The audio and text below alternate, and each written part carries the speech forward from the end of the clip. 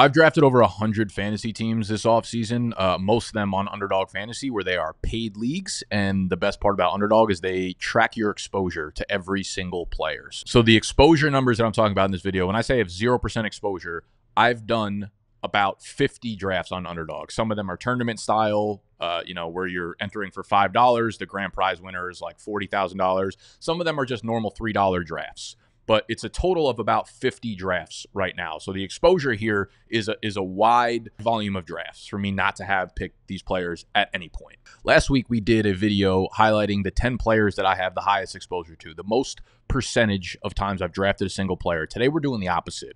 I'm talking through 13 players that I have 0% exposure to. I have not drafted a single time. And some of these players, it was pretty hard to believe that they were actually on this list, but I'm going to talk through my thought process. I'm going to talk through where they're being drafted in those drafts and why I've been avoiding them up to this point. If you missed the video from last week where I talked about my 10 most drafted players, we will link that down below. Make sure you check that out afterwards. But today we're talking, and we are not eating, I guess.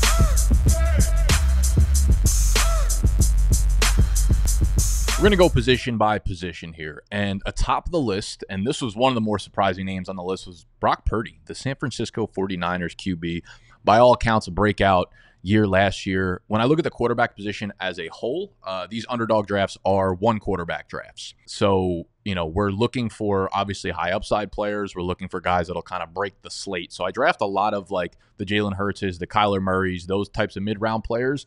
Jared Goff, for me, he's in a tier where it's like Trevor Lawrence and Tua and Jared Goff, and Brock Purdy is the highest drafted one of those guys. So when you look at the ADP, he's 5 picks ahead of Trevor Lawrence. He is 11 picks ahead of Tua. He is 13 picks ahead of Jared Goff. When I look at the outlooks of all those players, I look at good teams. I look at a really high floor. I look at good weapons around them. So I don't necessarily have a preference of Brock Purdy going ahead of those 4 quarterbacks. So typically, if I'm looking to draft a quarterback in that range, the high floor, good arm, good talent, good weapon, good offense QBs, I am just allowing the latest of that tier to drop down to me. So Brock was the first quarterback. The second quarterback was Geno Smith. And this one was equally surprising because I have a ton of DK Metcalf. I have a ton of Tyler Lockett. I have a ton of Jackson Smith and Jigba. And typically, I'm trying to stack QBs with the weapons in these drafts. I think a lot of what this came down to was I haven't really waited on quarterback. I'm not going late round quarterback. So if you guys are unfamiliar with Underdog Fantasy, the way it works is it's a best ball leagues, which means you don't manage your roster in season. You don't make sit-start decisions. You don't do waiver wire. You don't do trades or anything. You just draft a very big team in the summer. So it's 18 rounds with no kickers or defense. So it's only skill position players. So typically you're drafting 2, if not 3 quarterbacks, 2, if not 3 tight ends. You're only starting 1 quarterback, 1 tight end, 2 running backs, 3 wide receivers, and a flex. And the way they decide who starts is the software automatically starts each week the best, 3 wide receivers that perform that week into your starting lineup. So again, best ball. It's like if you've ever played in golf, you play best ball. So it's the same way. So you are drafting quarterbacks that are quarterback 20, 25, 29, despite it being a 1 QB league. But with Geno Smith, as I said, I'm typically targeting a Jalen Hurts or a Mahomes in the 4th, 5th round, or a Kyler in the 7th round. And then I am usually grabbing my quarterback 2 that is the latest of the Purdy, Goff, T-Law, even like Caleb Williams-ish tier at this point. And then I'm typically fading the late round quarterbacks because I think there are a lot of high upside players that you can draft at that point in the draft, right? 16th, 17th, 18th round, where I'm looking at guys like, the Michael Wilsons or the Jalen Polks or the Tyrone Tracy's, or guys that I think can break out as rookies or younger players that I think have a lot of upside, and I'd rather have them than quarterbacks. And Geno's, banged up. He's missed a lot of camp already with multiple injuries. He's got a hip injury going on right now. So I'm okay fading him right now. The last quarterback up on this list is Russell Wilson. Now, I've been pretty adamant that I'm high on the Steelers offense, and it's mostly because the offense is very condensed. I think it's just going to be George Pickens, Pat Freiermuth, and then the running backs. I think it's those 4 players pretty much getting the ball on every single play. But this is not going to be a high passing volume offense, so I don't think Russ is going to have a ton of statistics behind him. I don't really see the upside in drafting a quarterback who's on a short leash. Like Justin Fields might get on the field this year. This is going to be a run-first offense that only has one real outside weapon in George Pickens. So I'm fading Russell Wilson despite liking the weapons on the team because it is relatively condensed. The first running back on this list is Nick Chubb. You've heard me yap about him continuously throughout the summer, and I feel really fucking good about where my stance has been all summer because when drafts first started, he was an 8th, 9th round pick. He was going in like the 90s, his ADP. It's moved all the way back to 128 at this point. So you're talking about a 10th, 11th round pick. And I'm still not even comfortable getting there. Nick Chubb, I would be surprised if he doesn't start on the PUP. He's coming back from major knee injury, reconstruction. He tore multiple ligaments in there, which means you got to have surgery on the first ligament, let that repair, then get to the ACL. So, like, sure, it happened early on in the season, but he didn't actually get to repair his ACL until weeks, if not months later. So this is a long recovery for a player that's turning 29 years old this year. I feel like people are talking about his upside. I'm trying to be more practical here. This is the point I need to make with both him and the next player up on this list, Jonathan Brooks. In fantasy football, injuries are going to find you, all right? Injuries are going to plague your team. They're going to plague the entire NFL. Why are we actively choosing to draft players that are injured? Why are we going out of our way to say, yep, I know injuries are going to hit my other guys, but let me just fucking take an injured guy also? Like, there's no reason for fake injury optimism. Stop drafting players that you already know are injured. We already know they're fucking injured. Stop drafting them, all right? So Nick Chubb is there. Jonathan Brooks is there. Jonathan Brooks, another dude who's now finally started to actively fall down draft boards because the Panthers came out and said he probably won't be ready until week 3 or 4, which probably points to him also being on the PUP list. He is a torn ACL victim in late November, had surgery early December. A rookie, 20 years old, in a bad offense right now. Not a lot of scoring upside. No reason to rush this kid whatsoever. I don't expect a major impact from Brooks this year at all. So again, these guys both have to drop down dramatically in the ADP for me to even look their way. So all this like hypothetical, theoretical upside they have, I think where they're going in drafts, one should be pushed down further, but is where they should be going in drafts. The market is the market is the market. Stop drafting injured fucking players and stop drafting Devin Singletary. When I look at Devin Singletary, the Giants signed him to be like their top running back, but the situation, there's just no upside here. He's going around those picks where it's like Tony Pollard, Chase Brown, Zach Moss, and I'd take those guys over him a million times over. The Giants' offense has so little upside. It's a very bad offensive line. He's not good enough to hold off players of like Tyrone Tracy's talent for the entire season. All right, so Tyrone Tracy is one of my favorite sleepers.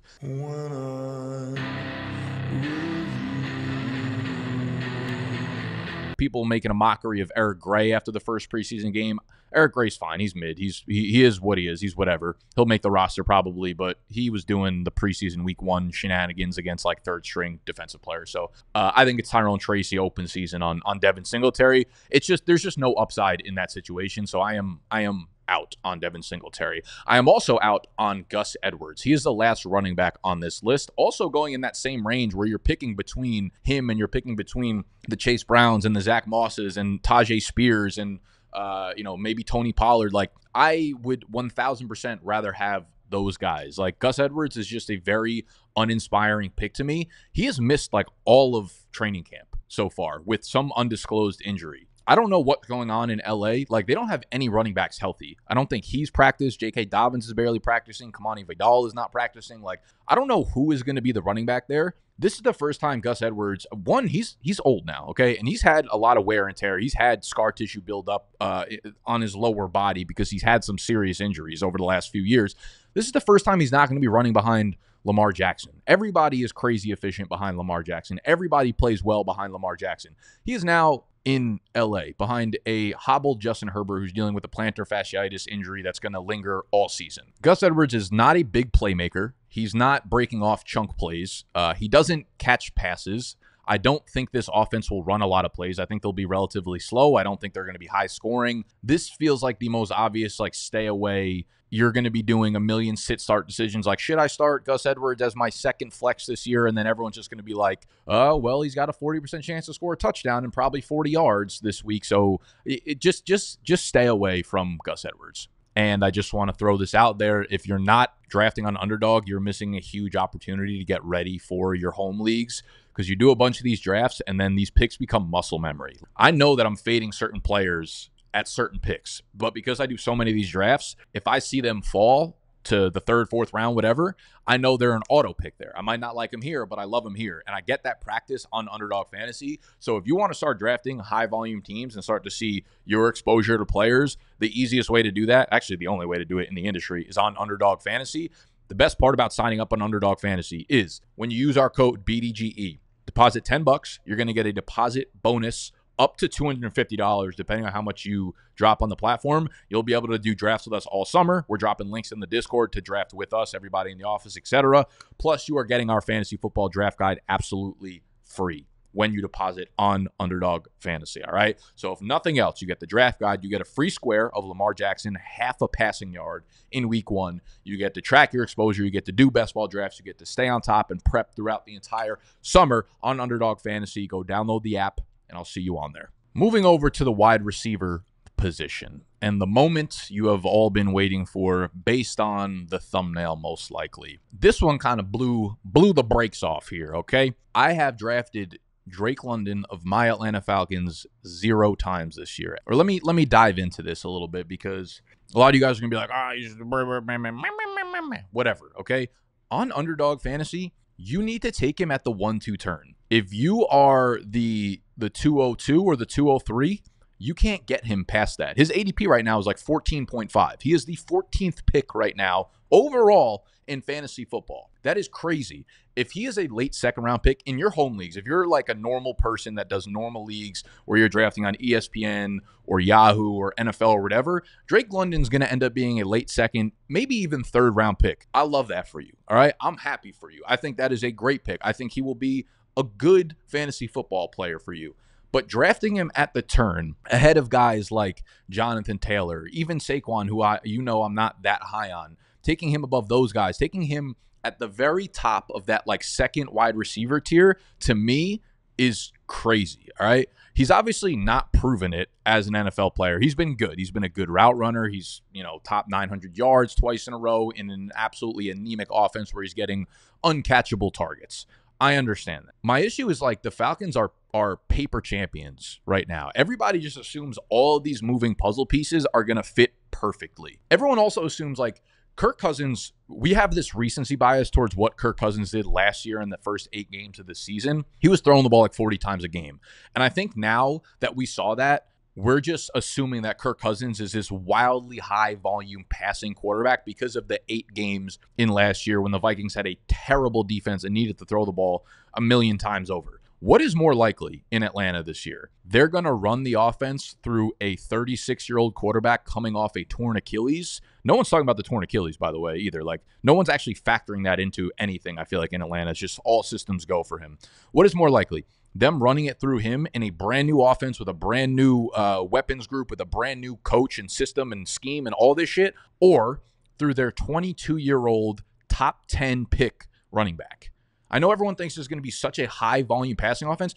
We don't really even have the weapons to support that. We have Drake London and we have Kyle Pitts. I'm not sold that Kyle Pitts is even a good NFL player, to be honest with you. So I think the entire offense is going to run through Bijan Robinson, is going to run through, even Tyler Algier will probably get a decent amount of work. The Drake London ADP is crazy to me. 14th overall pick, 15th overall pick. I can't get on board with it. I think he'll be a good fantasy football player. I don't think he's necessarily going to lose you your league or anything, but where you're taking him, you need him to be a fantasy breaking type player. Okay. So I'll echo this again. If late second, third round pick, fine with it. If you're taking him at the 1-2 turn, you will be making a mistake. Next up, we got Jamo Williams, Detroit Lions wide receiver. I really have nothing against Jameson Williams. Everything this offseason has been really, really positive. The reports out of camp have been really, really positive for him.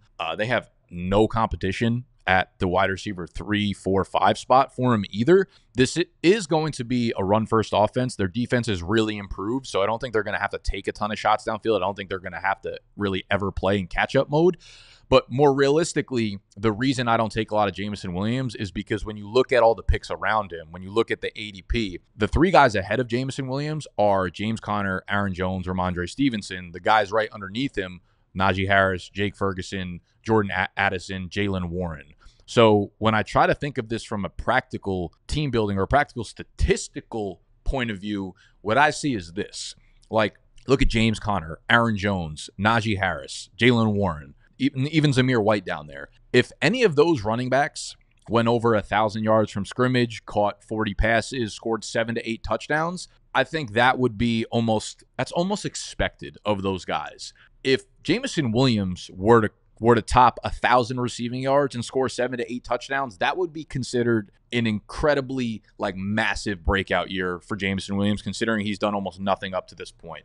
So I think because, again, on Underdog, wide receivers get pushed up the board pretty dramatically because you start 3 of them and then you have a flex. So realistically, you could start 4 of them. So you could draft, 7 or 8, and it just takes the 4 best each week. And I get it. It makes sense. But when you look at guys that could potentially be, RB1s, top 10, top 12 guys, relative to Jameson Williams, whose ceiling is probably capped at wide receiver 25. I don't even think there's an argument to make on the opposite side of this. So again, I don't have anything against Jameson Williams. Maybe in your home league, he drops the 12th, 13th, 14th round. Totally fine with that. But I'm not taking him above these, workhorse running backs in offenses that I think could score a lot of points. Number 10, this is probably the guy I'm most nervous having on this list, and it is Romeo Doubs of the Green Bay Packers. Doubs is someone I probably need to be drafting a little bit more of. He's just seemingly the most boring pick in that Packers receiver group, although it does seem like he's probably going to run the most routes and have the most snaps and perform pretty well again. I just find myself drafting guys like Brian Robinson Jr. ahead of him, who's going behind him, and players like that more often, but I don't feel great about having 0% exposure to Romeo Doubs if I'm being completely honest with you here. But I do feel great about having 0% exposure to Gabe Davis just because I want nothing to do with Big Gabe. He's going to run a lot of routes this year, and he's going to have a lot of playing time. But I just don't think he's that good of a player. And 2, I think he's going to fall behind Brian Thomas Jr. in the pecking order for targets very, very quickly. So I don't really want what I think would be the 5th option in this offense behind Kirk, BTJ, Evan Ingram, Travis Etienne here. So I'm fine not having Gabe. Obviously, I'm going to miss out on some pretty big weeks, I'm assuming. But overall, Gabe Davis is not a dude that I'm kicking myself for not having. And I tweeted this list out. As we get to the tight ends, the player I got the most pushback on for sure was having 0% Brock Bowers. Everybody's like, he's a generational tight end, all this shit, all that shit. I don't give a fuck. You have a rookie tight end who is splitting snaps with a top 35 pick tight end from a year ago with a bottom 10 quarterback in the NFL. This is going to be a slow, run first, defensive first, low upside offense with a bona fide superstar wide receiver and a really good wide receiver too in Jacoby Myers. I get the appeal of the upside and talent and how they're going to use him all over the formation. It's just not for me in 2024. If I miss out on him this year, I am fine because you're picking between Njoku and Brock Bowers, and there are guys like Goddard and Pat Freiermuth who I would take above Brock Bowers. I just don't think people are being practical about the situation and him being a rookie tight end, splitting snaps in a low passing offense. How many fucking passing touchdowns is Gardner Minshew and Aiden O'Connell going to throw for this year?